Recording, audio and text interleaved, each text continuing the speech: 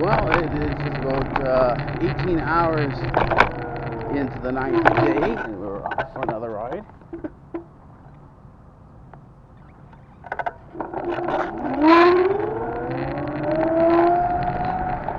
I forgot to turn my signals on again, so let's get this done.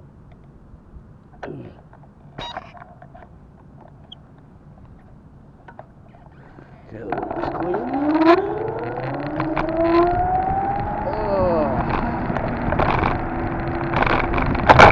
There's a lot to think about, and the thing is that we're definitely going to have to sort of, that the world sort of moves into a more Gnostic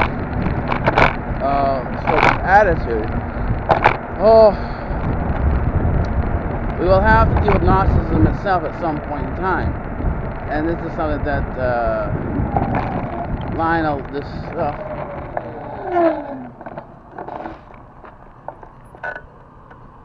seems like he's going to have a hard time doing that.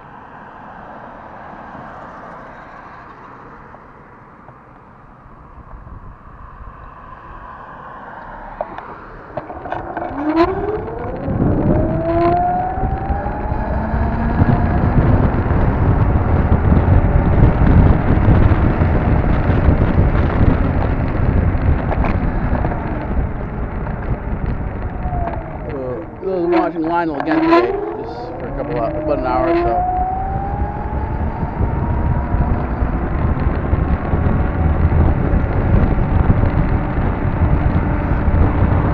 And it really seems more and more water seems to be sort of lost. It's now sort of drifting into its own sphere.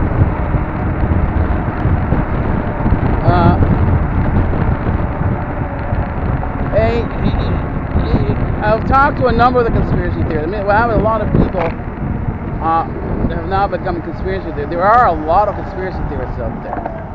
And ironically enough, although the left don't consider themselves to be conspiracy theorists, they are indeed conspiracy theorists. There is no fundamental difference between the two. They have a little bit of knowledge, and they say and assume an awful lot.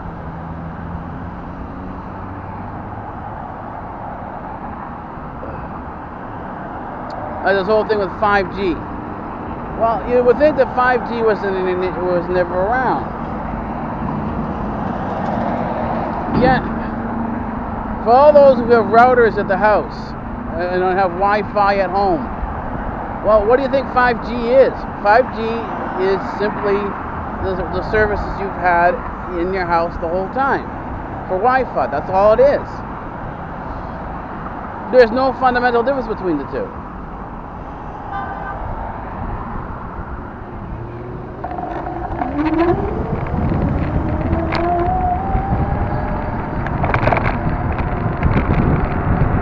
There are no real cases you can point to, and no indications that 5G causes cancer or anything along those lines. Oh, what do you see? You'll see once it's in there. You'll see. Well, nothing ever emerged out of it. And the thing is, they don't have a mechanism to really sort of say, okay, well, what is this? Then they talked about these things that everyone calls contrails, right? And they're using, once again, this is a somewhat technical term. And this comes out of meteorology that views clouds as condensation. But if you have any understanding of atmospheric physics at all, and this, if you're confusing it with climate science or climatology, I'm sorry, but you're kind of out of touch with things. That's not atmospheric physics.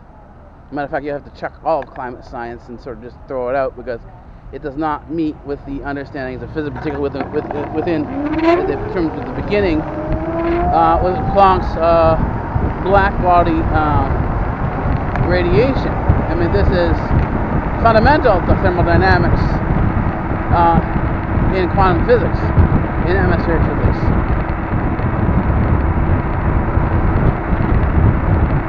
Unfortunately, meteorology treats things as an ideal gas, an ideal liquid, an ideal fluid, so it uses fluid dynamics. That's why they think about pressure waves and this and that and so on and so forth. The irony here is that they haven't sat down and done the length of observation they need to. They haven't gone through the physics. And there's a number, as I said, there's a number of different views. There's a number of different ways of seeing the Earth's atmosphere. And the number of tools and satellites out there to do this are significant, and you have to go through all of them in order to figure out which one is the best one, because they're not all equal. And it took me about a part of a decade to figure this out in terms of what was good and what wasn't good.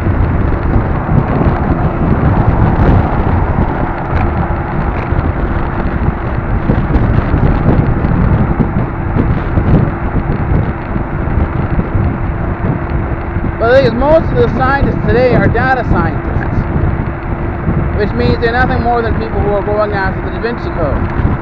As I said before, the origins of data science is the Da Vinci Code.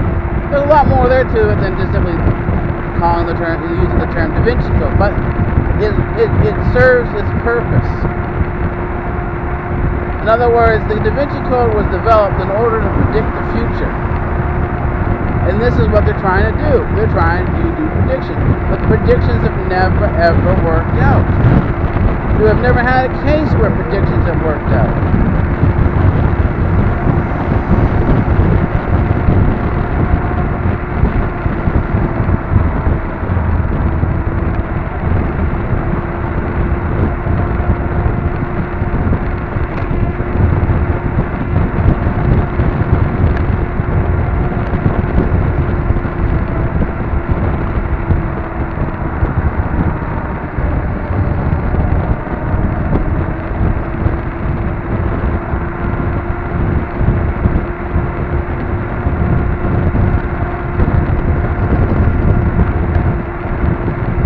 The difficult thing is that there are so many people who have their different views and opinions, and again, it's this whole thing where no one wants to be the loser, so they all compete even if they're wrong. And of course, they don't have the time to look up and do the deep dive research and that a researcher does, so they never will, and they won't see that the stuff has already been done before. I mean, where do you see atmospheric physics in history? Well, that's Tesla. Tesla did his work in atmospheric physics.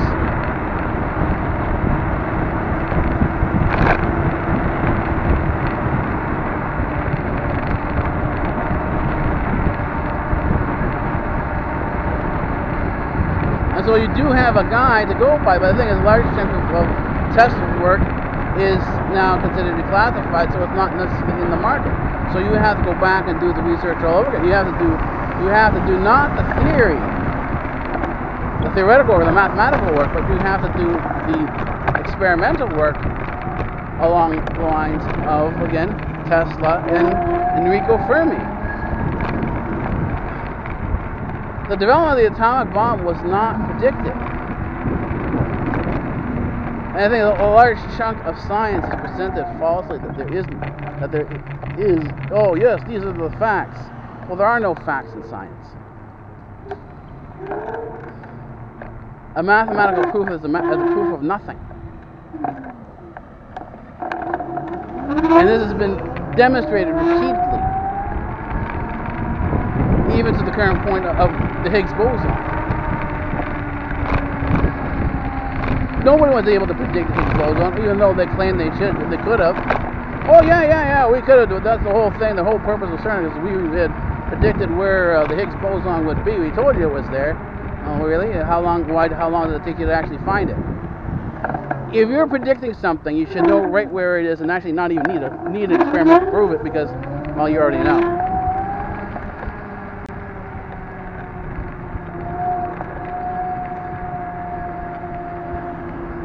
Experimentation for what we call the scientific method, which isn't really scientific at all, is simply a proof of what you already know. It's not anything new. It's not exploration. It's not, a higher level understanding or anything like that, because you're predicting something you already know.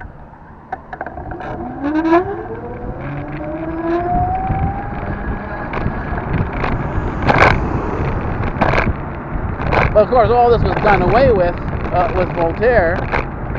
And of course, no one goes back and checks out who Voltaire actually was.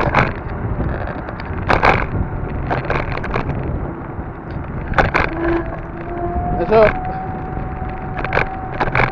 Voltaire gets credit for things that he didn't actually do. In fact, most of the work that Voltaire did, and he wrote about in his plays, wasn't actually his own work. It was the work of others. He simply paraphrased and made pretend that the work was his. And of course, how do you do this? Well, you make fun of other people who questions what you say. You make fun of them. This is ironically enough what the Democrats do.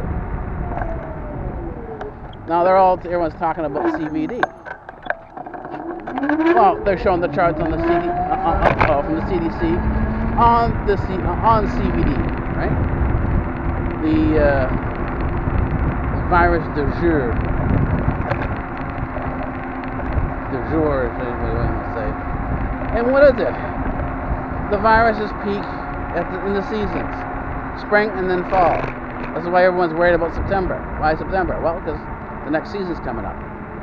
If these things are spread person to person, in other words, close contact, why are the charts seasonal? The chart should be following flight patterns. It should be following a number of things that relate to the individual in person. You shouldn't see the seasonal infection rates peaking as they do. This means that the virus, and more particularly the germ, because the viruses are often in germs, they're in a droplet or in water vapor, is already in the air.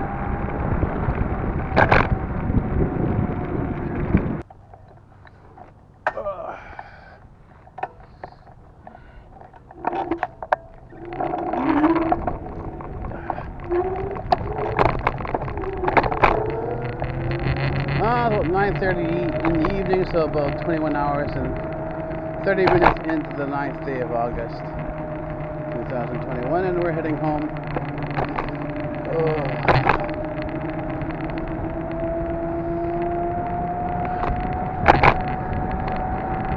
The COVID madness is continuing. The CBD madness is continuing.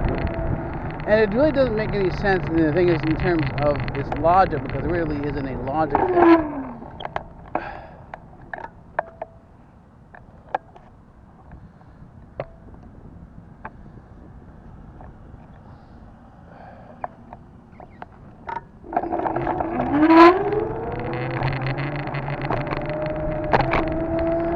And their own data shows this.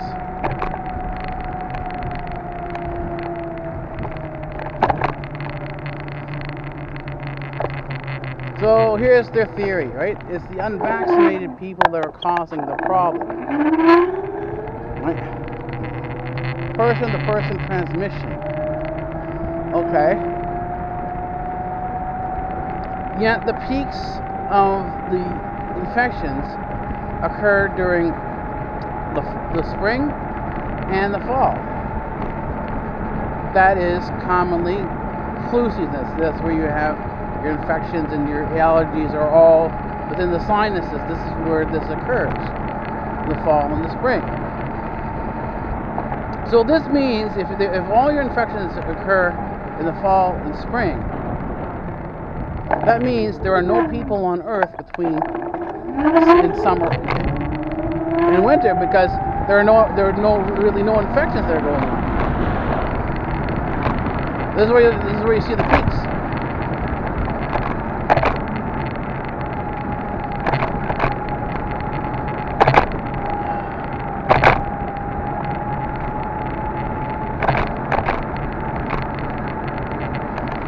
So the whole issue of person-to-person transmission doesn't really fly. It means if it's seasonal, like pollen, the infection is airborne. It's in the air like pollen. And it doesn't matter how much you wear a mask, or if you're vaccinated or not, you're going to get, just like the pollen, you're going to get some level of infection. It depends on how much and the different types, depending on how the virus is mutated. The virus mutates a lot. All viruses mutate. This is part of their function.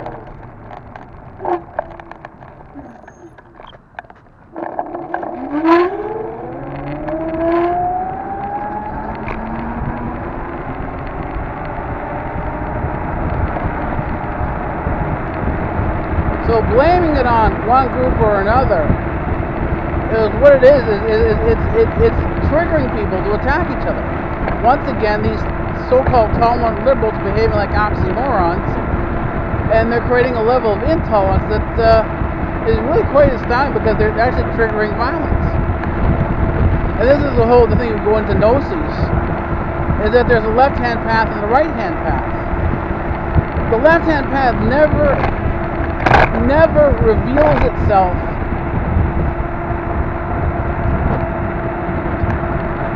as evil. It always reveals itself as good. It hides itself. And they're able to convince a number of people that this is the way to go. That this is the right thing to do. They're not going to be, we're going to go out there and commit a whole bunch of evil stuff. No. They're going to tell them they're going to be good. But they're helping people, they're helping humanity, they're being humane. Of course, yeah, okay. What's their solution to solving some of these problems? Right, you got people who are not born properly, they're so-called defectives.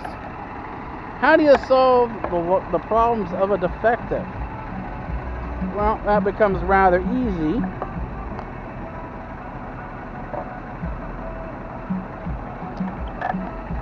If you execute them. This is the thing with COVID too. You want to cure people from COVID?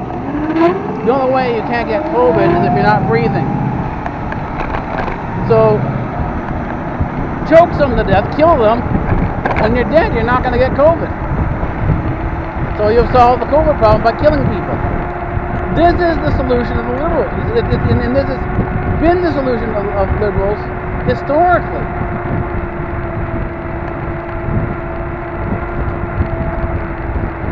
Historically, liberals have been killing people as their solution to these various different problems. This is what they do.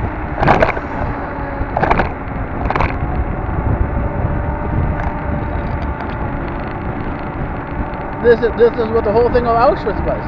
The Jews were believed to be defectives. They advertised them as defectives, so as these Jews were carted off to their death, no one really said, they're helping these people out. They didn't care that they were being carted off to their death.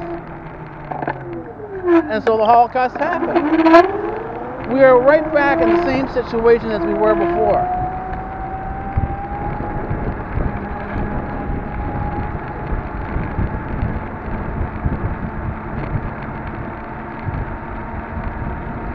We're kind of going slow and slow. That's all right. Doing about 30 kilometers an hour.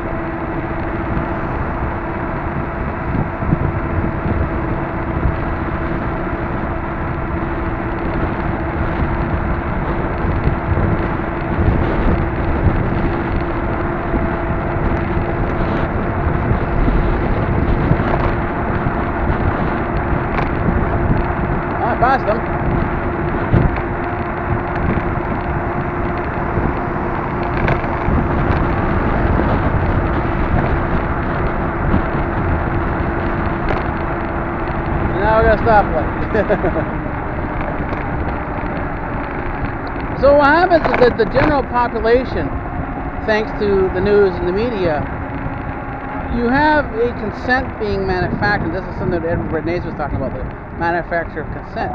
You can get society to do some very horrible things because in this manufacturing of consent, you're now dealing with an amoral society. An amoral society is a society that's not immoral. It's amoral. It's without morality. So things in the discussions of morality don't click. They don't make sense. And so, like, Lionel was talking about, psychopathy and sociopaths and psychopaths and stuff like that. They're getting all the different definitions. It doesn't matter. A person who's amoral will have no appreciation or understanding of how others feel. And typically we are like that. We see things from our own perspective. We don't see others' points of view, other perspectives. We only see ours. This is where it becomes very easy for liberal, and this is you see this all the way through Pride and Prejudice. You see this in the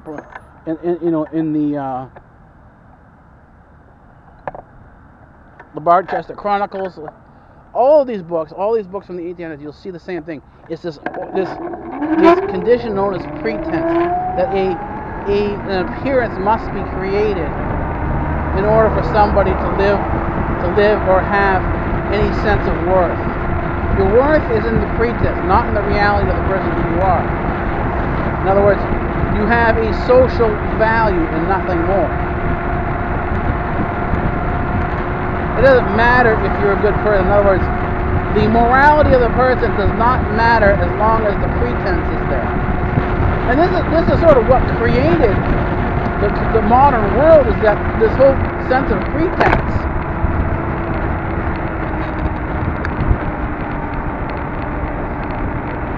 Was there prior to humanism. And so as humanism replaced Roman Catholicism and Protestantism, as a child of this sort of environment, it simply, in many cases, made the attempt to remove pretense from the existence. But it didn't do that, because pretense and this sort of snobbishness is part of society. It's part of who people are. People tend to seek ranking. There's always division in society, even if it's not a real division in society. It's something that's created by